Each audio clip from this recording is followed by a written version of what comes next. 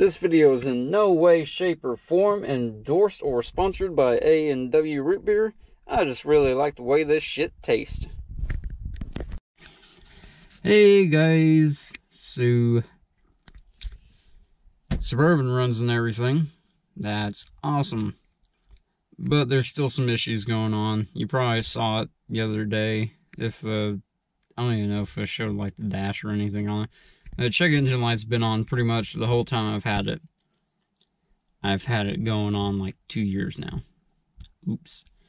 Anyway, so my problem with it is it's a 94. And I got an OBD1 scanner, which is good for 96 and up. But it's okay, because we have an app for that. Introducing this guy. Went and picked this up from local AutoZone today. Decent price.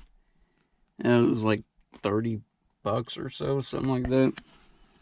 And you know, supposed to be able to go through, check the codes, kind of get a better idea of what's going on.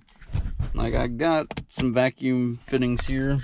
I know there's a couple vacuum leaks, at least one good one that I know of for sure, going to the purge canister, I believe. I'm gonna try and get all that stuff squared away, and then I just want to make sure that there's no more, you know, other codes that's throwing that I'm not aware of. So when I got this code reader, it's supposed to like flash in certain orders to show what the code is. And then in this book that it comes with, it will have, oops, if I can get back to it. Alright, there we are. It has a list of all kinds of different codes. And it's got, you know, normal ECM codes. And then it also has like ABS codes. And there's even a little switch on there where you can kind of go in between either of them. So, pretty neat. Should be fairly simple to figure out. I'm just going to go ahead and hook it up, see what codes we can get figured out, and yeah. Hopefully nothing major. Hopefully it's just like that one vacuum leak and maybe one or two other small things that I can take care of.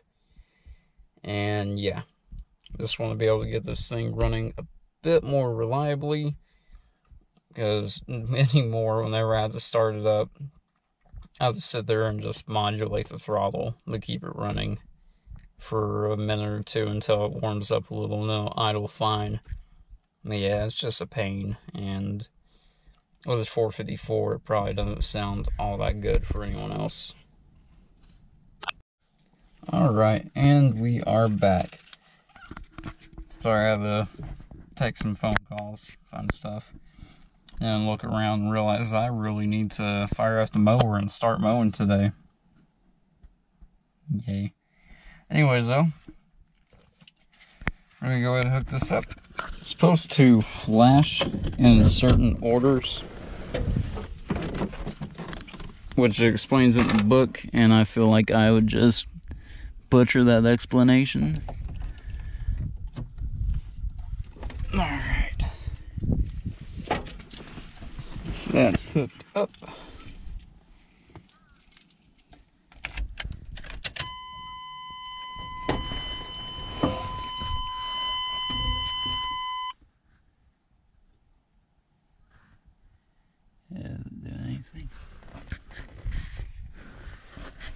Oh, okay.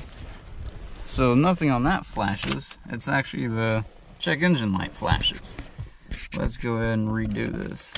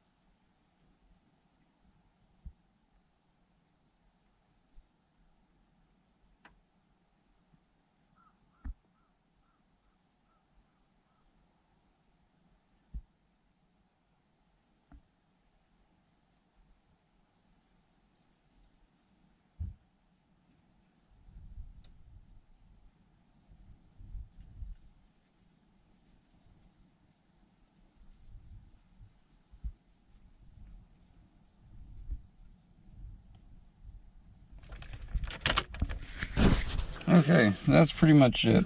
Looks like it was giving me code. I wish I'd been writing those down instead of just watching like an idiot. Anyways, should have a good ink pen in my pocket still. Yeah, buddy.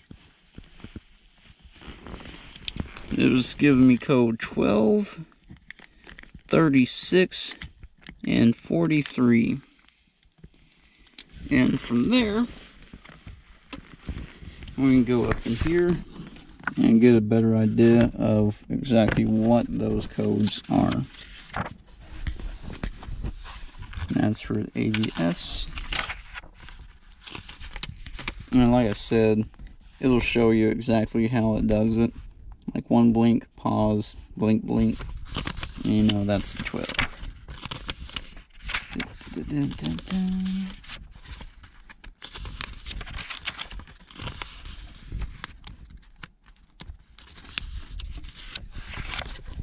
Alright, ECM service code. So it looks like service code 12. Diagnostic mode, no distributor signal to electronic control module system pass. Okay, I guess that would technically be good. And then we also had 36. Mass airflow sensor, burn off circuit problem, transmission shift problem, direct ignition system, loss of 24. Okay, so I guess that would be like a loss of crank signal. Yeah, that's kind of what that sounded like. And then the other one was 43, electronic spark timing circuit, low voltage detected. Okay. Cool. So it looks like there's something going on with the ignition control somehow. I'll just have to check into that and try to see exactly what there is. Yeah. Hopefully it's nothing major. I don't know. I'll go ahead and recheck those codes, make sure, and then we'll try to dive in, see exactly what they are. Alright, so I did some digging around on some very old forums on the internet, and apparently code 12 just shows up to more or less let you know that it is in diagnostic mode. So that's going to show up regardless of what you're doing. Then after that, code 36 was more or less leaning towards a crank sensor.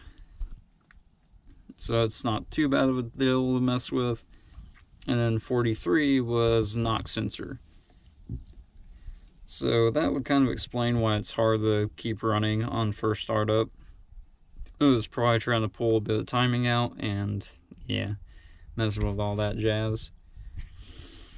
So yeah, I guess I'm gonna have to probably hold off for a day or two, figure out when I can financially do this, and then, you know, kind of go from there. I'm probably just gonna go ahead and do both of them, just knock them both out in one go. Hopefully that resolves all the issues. And yeah, I guess I'll just have to make it a second part of this video later on. But other than that though, the OBD1 scanner, super simple to figure out, fairly inexpensive. You know, if you're having any other issues, you know, definitely check into it. If you have a buddy that has one that you can borrow, you know. Because we don't like when our tow rigs are broke down. No. I want this old girl to last a while. And yeah, she definitely deserves some love. So I think I'm actually going to probably just stop recording for the day. Pop this vacuum line off. And undo the tape there. And actually fix it up a little bit better. Because that's janky. And that's why I got all those new vacuum fittings in there. So I'm going to go ahead and get that knocked out.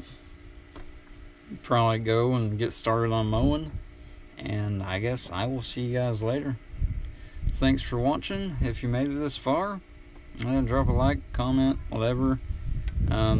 Especially if you dealt with this in the past, you know, if you have dealt with the code 36 or 43 on OBD1, you know, Chevy Suburban K2500, you know, let me know what worked for you guys on fixing it, because it'd be cool if I could just get it done in one go and not have to worry about it again.